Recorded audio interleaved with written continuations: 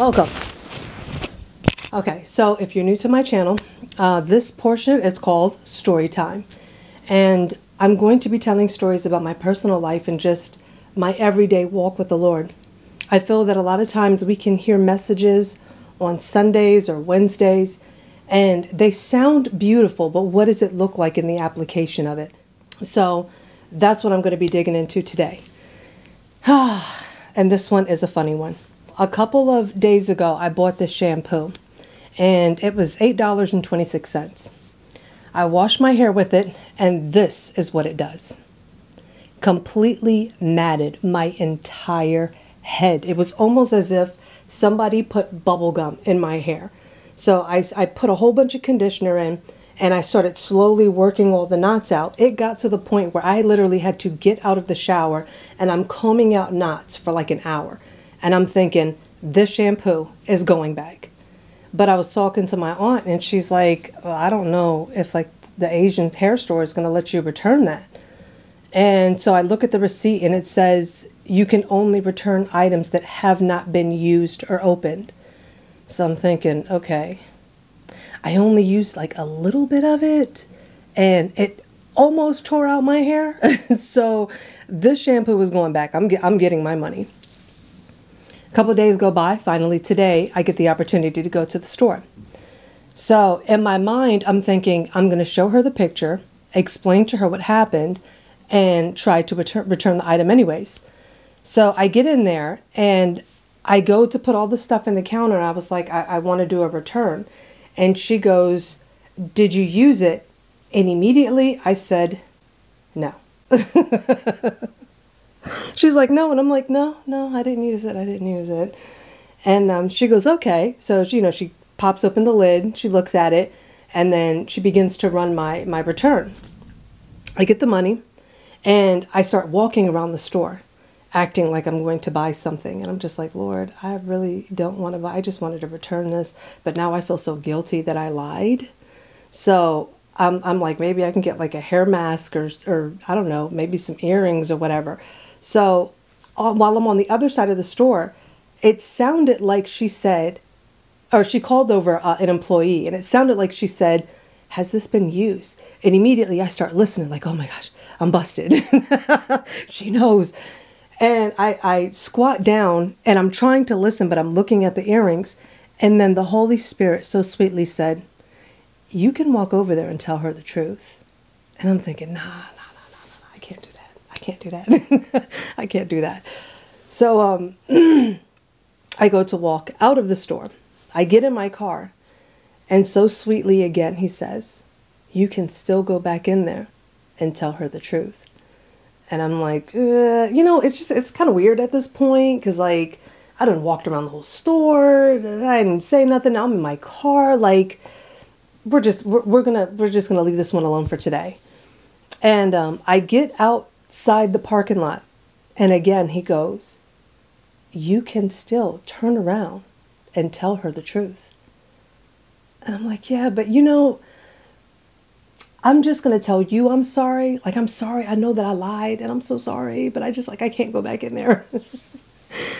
And I start driving down the road, and I get to the stoplight, and he goes, you can turn right here, and it'll loop you right back around, and you can go tell her the truth.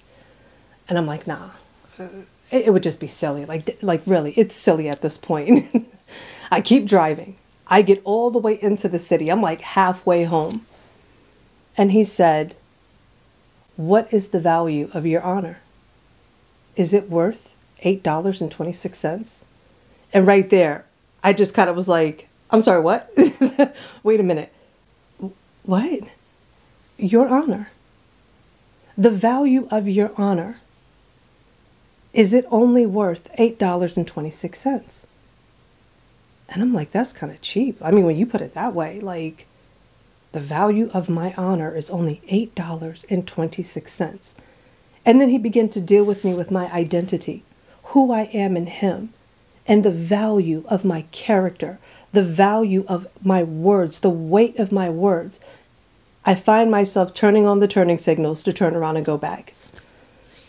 from that moment, the fun really began, because then he started like unpacking all these different things. Like, what would you exchange the truth for? If you would be willing to do it for only $8.26, what will you do when you're in a bigger position with a larger amount of money? Will you exchange your value, your weight, and your honor before me for money? And I'm just like, Lord, I never even plugged it into character, which I think is so beautiful, because one of my favorite parables is the story of the two sons. When Jesus asked, which one did what the father asked? The father comes up and says, go do this in the garden or whatever, I don't remember. And one son goes, absolutely, I'll go do it. And the other son, I love it out of the Message, was like, nah, I ain't doing that. But it says that as the son went on, he began to reason within himself. He changed his mind, and then he went and just did it. While the other son, who said, I'm going to go do it, never did it. And the crowd said it was the second son, the one that reasoned within himself. Exactly. That's exactly it. And I just think it's so beautiful, because I find that to be a lot of my interactions with him. He'll come to me about something and I'm like, nah, I'm good on that. And he begins to deal with me. But he doesn't deal with me in a way that he says, I say that it's not good to lie. He dealt with me with my identity. He brought me up to a higher level to see the value of who I am in him, and said, are you willing to exchange this of who you are in me for that? And when I look at both, I'm like, nah, that can go. that one can go. And I gladly do it. So as I'm driving back, and he's doing all of this within me, and I'm just laughing all the way to the store, just enjoying the presence of God. I said to him, I said, now when I go in there, I don't want to go in there with the expectation that she's going to be like, don't worry about it, you can keep the money. I don't want it.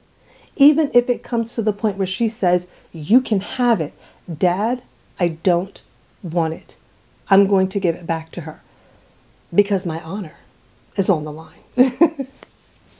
So I get to the store, I walk in there, and I said, I have to apologize to you because I lied to you. I told you that I didn't use that shampoo, and I did. And so I'm going to give you the money back for it. And she's like, no. So she goes down on the receipt, and she's like underlining things. Like, at first it took her a second, because she looked at me like, what? And I'm like, no, I lied to you. I did use that shampoo. I showed her the picture of my hair and what it did to it. And she starts lining things in the receipt. And she's like, no, like if it's a chemical or whatever. And I'm just like, no. And I could see her smiling behind her mask. And I'm just like, no. It says in the clause that if the product is used, that I cannot return it. So I cannot return that product because I used it. And she goes, oh, okay. Well, don't worry about it. And she went to give me the money. I said, no. It says there that if I use it, I can't return it. So I can't accept this money. So then she goes to give me the shampoo back. She's like, well, then give it to someone. And I said, no, I can't do that either. You know what I mean? Like, I done showed you the picture of what it did to me. I wouldn't want to do that to anybody else. So that's okay. You can keep the shampoo. You can keep the money. I just wanted to apologize. And then I left.